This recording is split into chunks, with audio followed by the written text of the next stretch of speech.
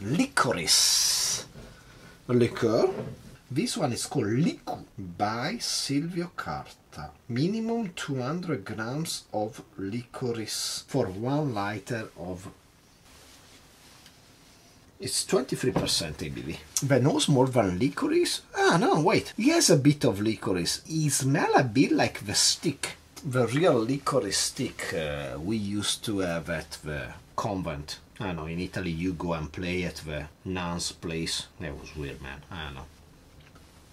Flavor really sweet. First, you're not getting licorice. You're just getting woody and herbal notes. After, you get all the licorice you ever wanted. It's really tasty, and I was actually not expecting this. I was expecting something easier. It's really good, actually. I like this.